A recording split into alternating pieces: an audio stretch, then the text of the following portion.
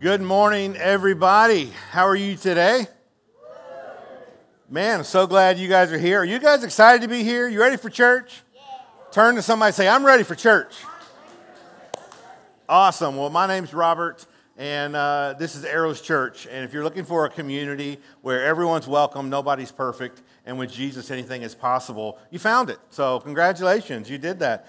We like to highlight some of our volunteers, and today I want to highlight somebody that I don't even know is here today. I'm looking, but I don't know if Sam Daubert is here today. Anybody seen Sam? Hey, that'll work. We'll celebrate you. So Sam, if you don't know Sam, he helped us out at Arrows Kids, and he is in charge. He set up and sort of manages our kids' check-in process. And if you know anything about kids check-in, that needs to go well and seamless and all of that. And he has been on the team since before day one and has just been super faithful to us. And so if everybody can let Sam know when you see him, and we'll let his mom know. Thank you so much. We love him and his family. So some of you are brand new to Arrows, and so I'm not really going to ask you to consider serving, but some of you are more than 1 week old. And so if that's you, then I am going to ask you to consider serving so many different areas that we have here between kids and prayer team and tech team and setup and tear down and guest services and worship and all the things. We have a spot for you if you have abilities. And the best way you can do that is go online to arrows.church/volunteer, fill out that form, or if you prefer the analog version, grab that Next Steps card that's somewhere close by to you. Fill out that I'd like to begin serving somewhere, and we will be in contact with you. I have a big announcement regarding the next location of Arrows Church, and I will give that to you next week because I know how much you guys love that. So please don't come up to me and say, hey, I already know I'm not going to be here, so can you tell me? I don't know. Depends on where you're going to take me to lunch. So let me pray for us as we get going. Father God, we do come to you. We celebrate what you've done. We celebrate what we believe that you can do. We thank you for what you have done, and we acknowledge that you're not done doing it, that you're still doing it, and you're doing things that only you can do. You're still a God who does God-like things, and so we ask that you do those things today in this room. We pray that you awaken us where we need to be, awaken and put to sleep those things in us that need to be put to sleep. And not just not just for a little bit. We're not asking for spiritual Ambien. We're asking you to put to death the things that are in us that keep us from focusing on you. Keep us from doing the things that you've called us to do. We are going to open and look at your living, breathing word today. And we ask that you allow it to speak to us. Holy Spirit, remind us what only you can do today. We pray in Jesus' name. Amen. We're starting a new series today where we're going to start looking at the Sermon on the Mount. If you have been in church pretty much in any capacity, you've probably heard of the Sermon on the Mount. It's one of the best-known sections of Jesus' teachings. We're calling this Sermon on the Mount Part 1 because truthfully there's so much there, we're not even going to get through it before December gets here. And in December, we want to spend some time focusing on Christmas. And so this is just Sermon on the Mount Part 1. We'll finish Part 2 next year sometime. And so it's the best-known section of Jesus' teachings ever. If you have a red letter Bible, anybody have a Bible where Jesus' words are in red? If you didn't know why these words are in red, that's why they're in red, by the way, because they're the words that Jesus himself spoke. If you turn to the Sermon on the Mount, all red, like it's just all red words. So that's why it's so popular, because these are words straight from Jesus' mouth.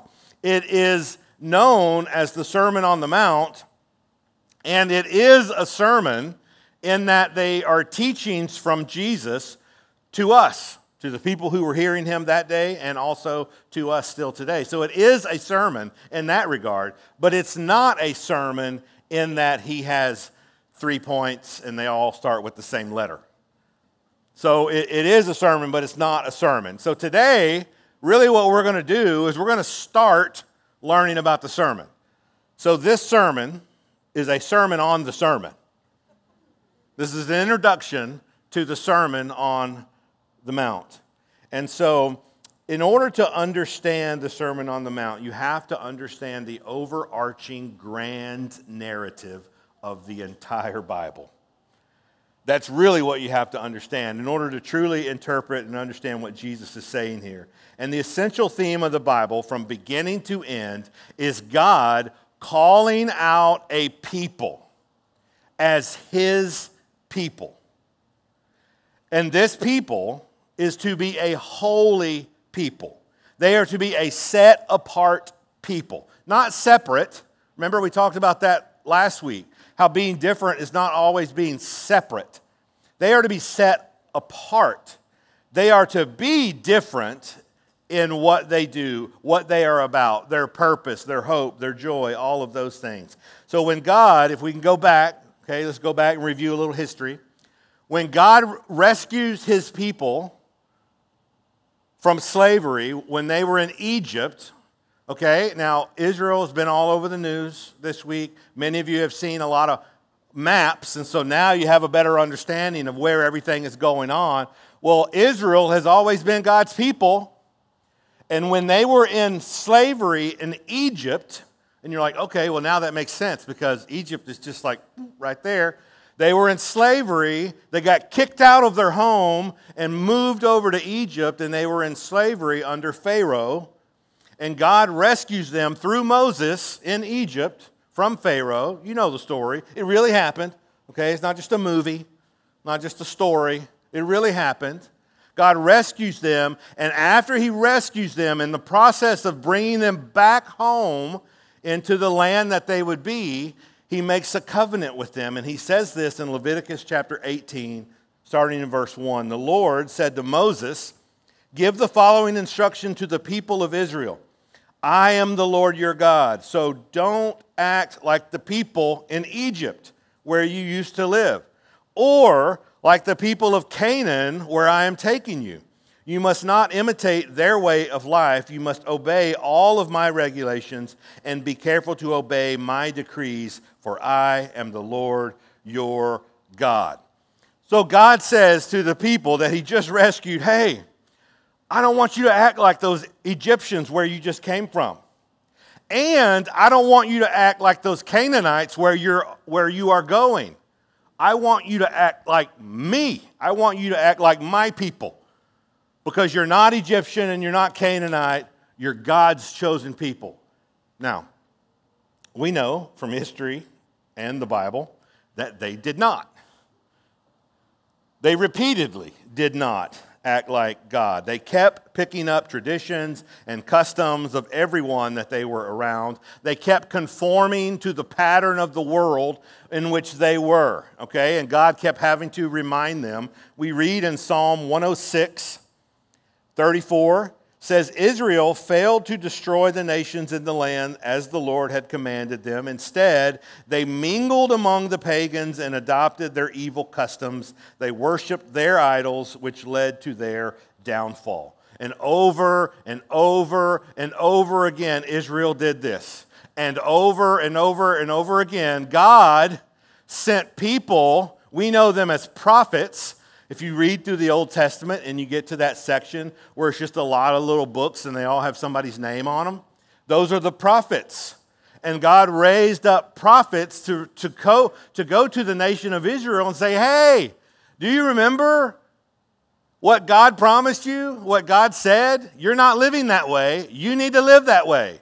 And they would be like, oh, you're totally right. And they would repent and they would go back to God, and that would last for a short time. And then they would just go back to the way they used to live, and then God would call up another prophet, and then that prophet would come along and say, hey, remember what God said? And this happened over and over and over again.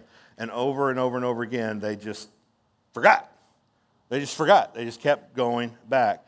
We read in 2 Kings chapter 17, verse 7, this disaster came upon the people of Israel because they worshiped other gods. They sinned against the Lord their God, who had brought them safely out of Egypt and had rescued them from the power of Pharaoh, the king of Egypt. They had followed the practices of the pagan nations the Lord had driven from the land ahead of them, as well as the practice the kings of Israel had introduced. All of this history is actually very important to know if we're going to understand the Sermon on the Mount. Because when we hear Jesus' words, these are the first words of Jesus that we hear in the Gospel of Matthew. When we hear these words, it has been well over 400 years since God had said anything. And so remember, I told you that God kept raising up these prophets, and he did over and over and over again until he stopped. And he's like, well, I guess you're not going to listen to me. And then it was 400 years of silence. Nobody spoke up on God's behalf. Nobody wrote anything. God did not command anyone to write on stone or any parchment anything that he had said. He just was silent for 400 years. And the next thing we see are shepherds in the field at night keeping watch over their flock. And a baby is born. And this baby is Jesus. And this baby Jesus grows up to be a man. And somewhere around the age of 30 begins his public ministry. He's baptized by John. He's then immediately taken off into the wilderness to be tempted by Satan for 40 days and 40 nights and is successful. He comes back, he starts healing people, and he begins his public ministry. And he basically starts telling people, hey, I know it's been a while. God's been silent for a long time, but you know that coming Messiah you guys have always been looking forward to? Yeah, he's here, and I'm him. Surprise! I came in about 30 years ago, but you guys all missed it. It's me. I'm the Messiah. And we see right before the Sermon on the Mount starts in Matthew chapter 5, we read in Matthew chapter 4, verse 17, Jesus says, from then on, or it says about Jesus, from then on he began to preach, repent of your sins and turn to God, for the kingdom of heaven is near. Now, when it says near, don't think coming soon. Think proximity. The kingdom of heaven, Jesus is preaching. The kingdom of heaven is near, meaning the kingdom of heaven is here. And I am he. I am the kingdom of heaven. Okay? It's not coming soon anymore. It's been coming soon for over 400 years. But it's here now. And I am he. And then he says, repent, right, of your sins and turn to God. And again, when you see the word repent, hang on, there's a fly. We're going to be friends for a while, I bet. When you see the word repent, don't think, oh, I just need to fall on my face and be super sorrowful for my sins. Listen, that's part of repentance. But repentance is more than that. The word that he uses is the Greek word metanoeo. That's just a fun word to say. Metanoeo. Just throw that at somebody during lunch tomorrow. It means a complete change of mind and purpose. A total change of mind and purpose. So the Sermon on the Mount describes what it looks like when people have a complete change of mind and purpose to the point where they place themselves under the gracious authority of God. And what does it look when an entire group of people come to a complete change of mind to the point where they place themselves under the gracious authority of God? What do they look like? I'll tell you what they look like. They look different. They look different. They don't look like everybody else around them. They don't look like the nation around them. They look like a set apart, holy people of God. That's what they look like. So track with me here. From Genesis, from the beginning, all the way to the end of the Old Testament, God has been trying to get his people to stand out, to be different, to look different, from be different around the broken world around them. And then Jesus shows up after 400 years of silence, and the first thing we hear from him is a sermon where he says, essentially, be different. It's the same message that Jesus starts telling that God has been trying to tell from the beginning. You are my people. I choose you. And because I choose you, you are holy. And that holiness ought to cause you to look different, to be different. Jesus was calling them to rise above their pagan neighbors and be different. And he's calling us to do the same today.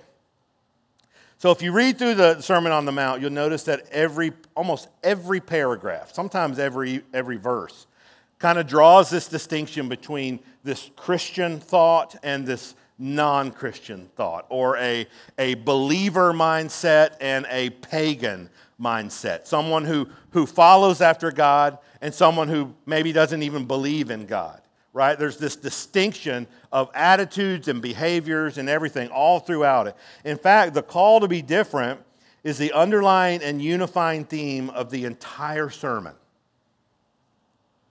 The whole thing. That's the main theme. Not only the call to be different, but examples of how to live it out in real life.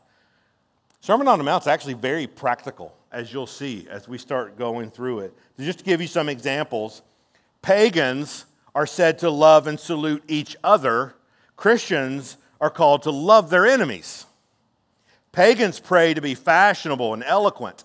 Christians are to pray as humble children.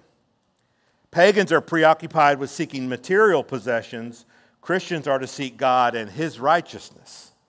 And while the scribes have loose and casual ethics, Christians are called to have a high level of morality. And Pharisees, although they have a hypocritical religiousness about them, Christians are to excel in their humble devotion. All throughout the Sermon on the Mount, you see this sort of, this is how we are called to be, this is how everybody else is. Don't be like that. That's pretty much the theme. So it illustrates how the followers of Jesus are to be different. Different from those that just casually consider themselves Christians. They're Christian by name only. You know anybody like that? Don't point fingers. Oh, I'm a Christian. Are you though? Okay. But are you though?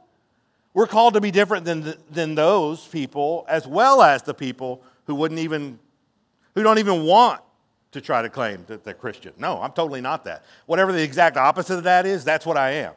We're called to be different. It's a complete value system. It's a Christian value system in a package, is what the Sermon on the Mount is. It talks about our ethical standard. It tells us how to handle our money. It tells us what to do with our ambition and our lifestyle and our relationships. And all of those are to be completely different from the world around us. So here's what we read. Matthew chapter 5, verse 1 and 2. We're going to get 2 verses into the Sermon on the Mount today. Now then, Jesus saw the crowds. He went up on a mountainside and sat down. His disciples came to him, and he began to teach them. So, recap. Jesus is baptized. He goes to the wilderness to be tempted. He comes back. He immediately starts healing people and starts kind of throwing out some, hey, God's kingdom is here, okay? Well, that's not what attracted the crowds. What attracted the crowds was Bill was blind and Bill can see now. Frank can walk now. Sally isn't sick like she's been for the last 40 years. Like, that's what attracted the people. He was healing people, and everyone, as you can imagine, it just developed this crowd. People were following Jesus everywhere he went. The crowds were getting bigger and bigger. And when Jesus sees the crowds, he goes up on the mountainside and he sits down, and his disciples come to him, and he begins teaching them. And that's when we get the Sermon on the Mount. Many have asked, is the Sermon on the Mount relevant? Because, that was a long time ago. That was like 2,000 years ago these words were written down. Jesus said them even a little longer than that ago. Like, what is that? How does that help us today? Jesus never had to go through the things that we go through today. Jesus never went to high school. He never had to mess with a computer or an iPhone. He never had to learn algebra. He never had to deal with human resources or fantasy football league. Like, sure, this helped them, but what does this have for us today? Like culture's different. Everything's different. What could he possibly have for us today? Well, I don't know. Only you can be the judge of what's relevant in your life. But let me ask you this. Are these things relevant to you? Because these are the things that the Sermon on the Mount covers. Your character, your influence, your morality, your devotion to faith, your ambition, your relationships, your commitment. If those aren't relevant to you, I'm not sure what is. So I think it might be relevant. Others have asked, is the Sermon on the Mount practical? Like, yeah, it's great stuff, but is it doable? Like, is it just like pie in the sky, wouldn't it be cool if? Or is this stuff actually possible? Like, could I actually implement some of these things? Could we ever live up to these standards? Are they even attainable, or do we just admire them from a distance? Some people have said that the standards of the Sermon on the Mount are attractive to imagine, but impossible to fulfill. Like, oh, that would be great if we could do that, but we can't, so we're not even going to try. After all, if Jesus really knew mankind, which he claimed to have, and we believe he did, if he really knew mankind, if he really knew man's bent towards egocentric behavior, then how in the world can we be expected to be meek? If he knew of our ravenous sexual passion, then why are we expected to refrain from lustful thoughts and looks and actions? If he knew about our ability to be absorbed into the cares of the world, then why does he forbid worry? If he knew about our bent towards anger and thirst for revenge, then how in the world can we be expected to love our enemies? So because of this, many have taken the Sermon on the Mount to be a dream that could never actually come true. So which is it? Is it relevant or irrelevant? Practical, impractical? Possible or impossible? Well, the short answer is yes. Yes, it is. I love how author and commentator John Stott describes the Sermon on the Mount. He says, the standards of the sermon are neither readily attainable by every man, nor totally unattainable by any man. To put them beyond anyone's reach is to ignore the purpose of Christ's sermon. But to put them within everybody's reach is to ignore the reality of sin. So there seems to be this middle ground, this tension that the Sermon on the Mount lives in that's not impossible, and yet it's not also completely possible. There's a tension there that it seems to live in. In fact, I believe there's really only one key to understanding how this tension works. Because if you don't have this key, you're either going to approach the Sermon on the Mount with sort of, foolish optimism or hopeless despair. You're going to read Jesus' words and be like, I got this. I can do this. I'm going to figure this out. I can make this happen. That's foolish optimism. Or you're going to look at it and you're going to read it and you're going to be like, I can't do that. I can't come anywhere close to that. There's no way I will ever be able to do all that. And since I can't do all of it, why even try to do any of it, right? It's either foolish optimism or hopeless despair. Or there's that tension in the middle. And the tension in the middle is this key. You have to have a belief in the necessity and possibility of your new birth. You have to believe that you need to be born again, that you need the all-encompassing power and righteousness of Jesus in your life. And you have to believe that that's possible, that it's available, that he wants to, That's why he came, right? You have to understand that you need it, and you have to understand that it's possible for you to have it. Otherwise, you're going to read every single thing that Jesus ever said, and not just in the Sermon on the Mount, by the way. Everything that Jesus ever said, everything that any one of his disciples ever said, anything that the Bible ever says, and you're either going to think, I can do this if I try hard enough, which you can't. Or you're going to say, well, because I can't do any of that, why even try? And you're wrong. Jesus was speaking to Nicodemus one night. Nicodemus was a Pharisee that came to Jesus. And Jesus tells him in John chapter 3, humans can reproduce only human life, but the Holy Spirit gives birth to spiritual life. So don't be surprised when I say you must be born again. Jesus is saying, look, there's only one way. There's only one way to do this, and that's to have new life in me. To be born again into the faith. To be born into a knowledge that we are sinners, and in Christ Jesus, he makes us new creations. He wipes away that sin.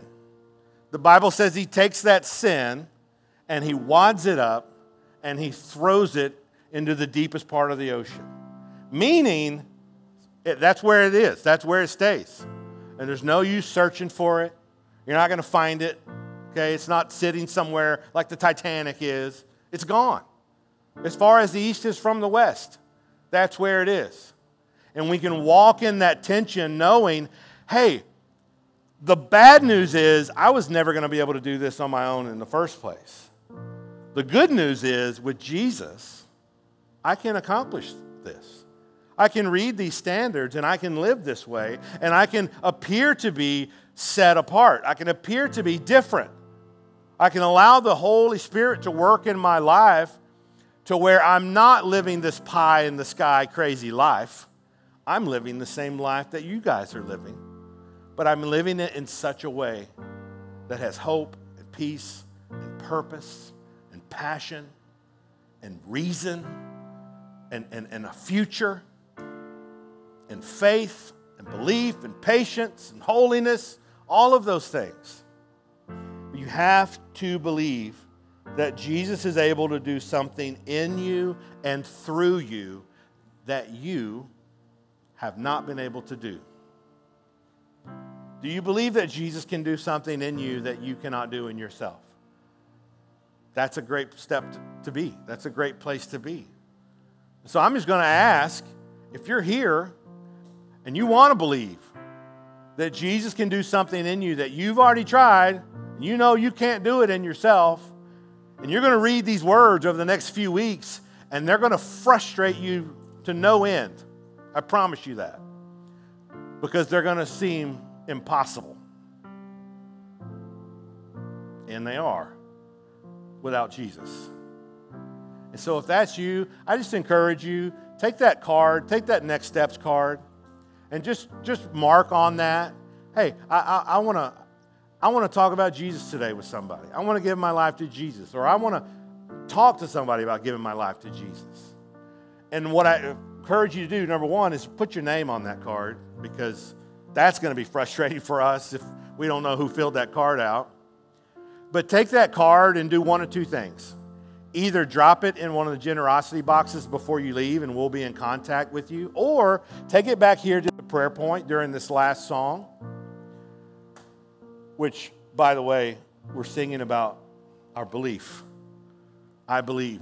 Let this last song be your cry that today I believe. So take it back there to the prayer point. We have somebody back there who would love to talk with you about that. My prayer for us during this series that we're going to be is that we understand it to a point where it actually makes a difference in our life. Because if there was a key verse in the whole 3 chapters that we're going to be covering, and it is exhaustive, okay? It is just so much stuff here. That's why it's going to take us forever to get through it. Not forever, but longer than a few weeks. But if there's a key verse, it's Matthew 6, verse 8. And it says this, do not be like them. Well, like who? Like the world around you, who focuses on the wrong things, spends their money on the wrong things, lives the wrong way. Be who I called you to be. My people, a holy people, set apart. Let's pray. God, as we begin to look into what the words of Jesus over the next few weeks, I pray that we see that difference very clearly. And when we see that difference, and we're either tempted to be foolishly optimistic, or we just think, well, there's no way we can do this. We are just complete despair. God, help us find that middle ground where you show us one step at a time how we can even come close to doing the things that you've called us to do. That's our faith journey. That's how we are called to move forward in our faith. Not do it all at once, and not do any of it, but to do it one step at a time, one day at a time. God, I pray for anybody in here who wants to take that first step of faith. Give them the courage during this last song to stand up and go back to the prayer point. God, for anybody in this room that wants to take the second step, where maybe they've just kind of been gone for a while. They've been checked out. They've been trying to do life on their own, but yet they know you. They know Jesus, but yet they've walked away and just sort of gotten lazy. God, I pray that they take a step towards you today. And God, for anybody in this room today that is either hurting, doubting, they came here today not knowing if you're even real. God, I feel like you telling me to tell them he sees you. You didn't know if he saw you today, but he sees you. He knows exactly where you're at. He knows exactly what you're going through. And he says, one step at a time, one day at a time, put your faith in Jesus and allow those around you who know and love you to speak truth into your life. God, we pray this in the powerful name of Jesus. Amen.